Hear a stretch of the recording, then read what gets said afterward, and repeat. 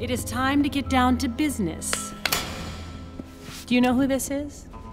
La cucaracha? This is Queen Elizabeth, ruler of England. Oh, I love England. The music, the fashion. I'm seriously thinking about overthrowing it someday. Anyway, this pale drink of water oversees it all. I'm her biggest fan. Love her work. And I really, really, really want her crown. Steal me the crown and all your dreams come true. Respect. Power. Banana! Banana! And that is just the briefest of clips, of course, from Minions. It's co-directed by Pierre Coffin and Kyle Balda, who join us now. Hello, guys. Hey, hello. Before we go any further, I just want to play you part of what we said about Despicable Me 2. Here's Mark. And the thing I laughed at most is that they've increased the role of the Minions from the first film, because the Minions kind of, Who are the Minions? The Minions are those sort of little yellow weebly things that are invented to do the work of their master, and they speak in this strange... The Oompa Loompas, that kind of thing. Yeah, okay, fine. They're like the Oompa Loompas, and they speak in this sort of babblesome gobbledygook, which sounds like it's somewhere between French and Japanese, and co-voiced incidentally by the co-directors. And in the first movie, they're sort of, secondary characters. They weren't actually part of the story in the original pitch. In this, they've just said, everyone really finds them funny. In the same way that Scrat was always the funniest thing about Ice Age, these Scrat. The stuff with the Minions is properly laugh-out-loud funny. It's kind of slapstick humour that, on the one hand, owes a debt to silent cinema, which so much slapstick humour does. On the other hand, because they're doing this kind of babblesome, gobbledygook speak, I'll give you an example of one of the characters is introduced. He says, "My name is Mr. Ramsbottom," and one of the Minions goes, "Bottom." And I started laughing, and I must have laughed for about 5 minutes at the sound of this little yellow weeble. And I have to say, Pierre and Carl, after Mark did that as the review, bottom was one of the most frequently occurring words on the programme. What do you think of what Mark said? Because the key bits there, I think, for anyone who's gone to see Minions, certainly a silent movie and certainly slapstick, because whatever it is you were doing in Despicable Me 2, it's there and then some more in Minions. Well, the thing about animated features is all about giving tributes to all these guys who manage to express themselves without words. And the Minions are a typical example of that, just because they don't have they have a language of their own, but you don't really understand the words. You understand the intents. So you rely on the melodic quality of a sentence to know exactly what a character thinks or what he's going through emotionally, like anger or telling a joke or something. And physical comedy, which, Chaplin and even closer to us, Mr. Bean, have been our constant reference for us. And just on that language, as you mentioned, Pierre, about the melodic quality of how the Minions speak, it is extraordinary how many. I mean, anyone listening will be picking up.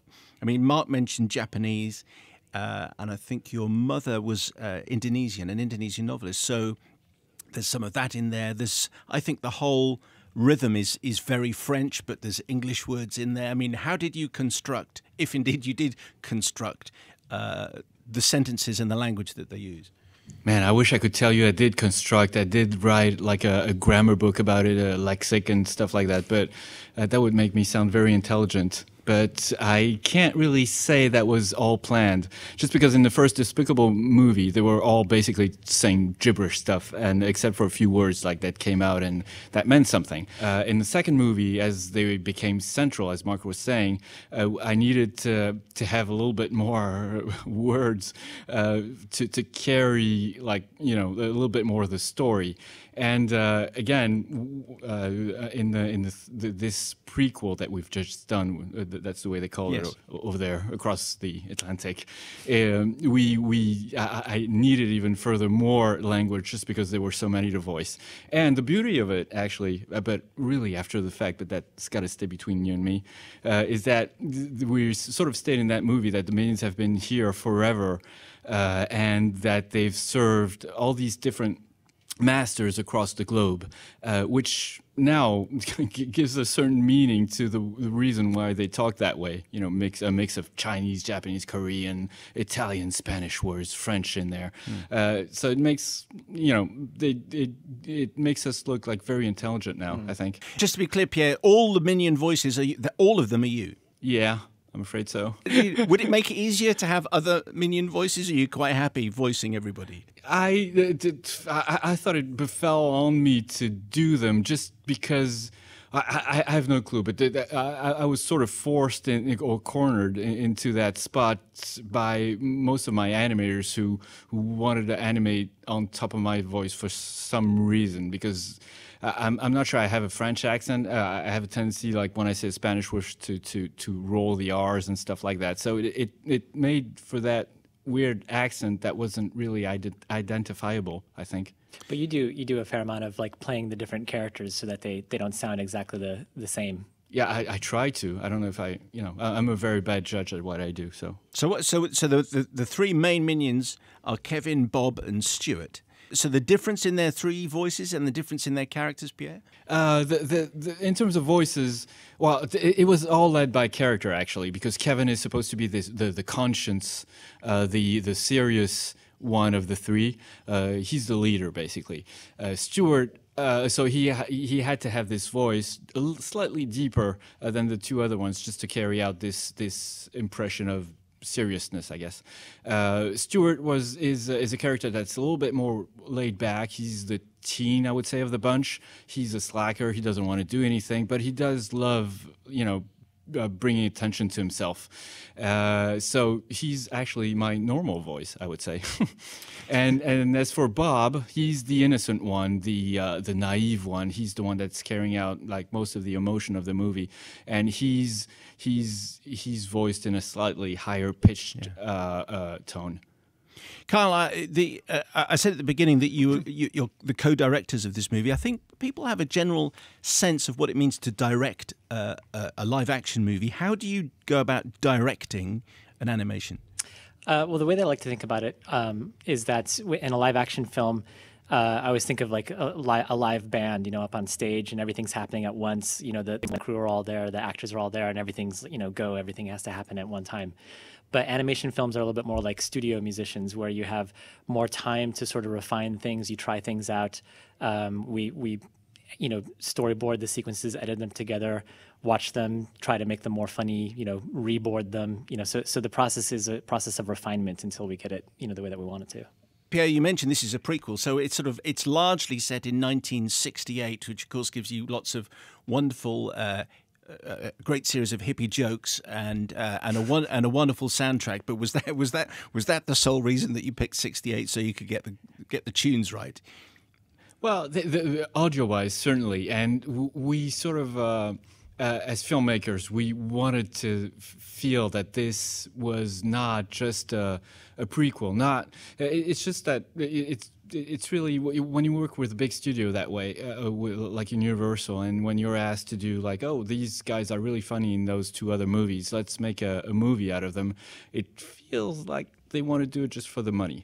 And the reason why it sort of interested us is to make an actual movie. And the reason why it's partly set in 68 also is that we could have like a great license. We could make it almost like a timepiece where we could play obviously with the music and with the great soundtrack, and play around with soundtracks that are not necessarily mainstream in a way, like when the idea of using the Doors was thrown out, I had like pictures of helicopters shooting people for some reason. And I thought it was a great way to like get that image out of my head, and hopefully now when people listen to the Doors, they'll see something else than hard stuff. I have my fart gun in front of me, and I just want to mention it. Let it go. No, don't shoot it, please. Oh man. Yeah. Well. It's been sitting in the studio ever since Despicable Me 2. So I thought if I don't use it when Pierre and Carla are on the show talking Minions, although there is that actually the gun? Yeah, it's the fart gun. Are you sure? Yeah. Well, it doesn't sound like the fart gun to me. Well, it's got your stamp on it. I'm aware that I've got 20 seconds left in which to speak to you, and we haven't actually mentioned the story of the film. Normally we put this right at the very beginning, but in the remaining time that we have together, Pierre and Carl, would you just please tell us what happens in your movie, and then otherwise it would be rather strange. The movie's about how the Minions want to serve an evil villain, and it's about their search for that, and them, meeting Scarlet Overkill, which is Sandra Bullock's character, and sort of getting what they wanted, but it turning out to kind of go downhill from there, and to see how it all unravels. And again, it's a timepiece, so we sort of explain where the Minions come from, what sort of steps they have to go through to obtain what they want, and they can't get it, but they ultimately have this vision of maybe, we've got to work for her, Scarlet Overkill, which is like brilliantly voiced by Sandra Bullock. So so that's why the core of the movie is actually happening in the 60s, and again, part of the core of the movie is actually happening in London also. Yes, that's right. And we should say Her Majesty the Queen gets a starring role. Oh God, yeah, beautiful role. And it's hugely enjoyable and beautifully done. Thank you very much indeed for your time, Pierre and Carl. And Despicable Me 3, I think, is happening. Is that right? Is it? Yeah. That's what it says here. I was told yes, maybe. Does it involve you? It does, yeah. It does, and it involves both of us. And does it Carl involve any of that? Who did that? Kyle? No? I don't know. Probably, maybe. Gentlemen, thank you very much for your time, sir. Thank Thanks for you. having us. Bye-bye.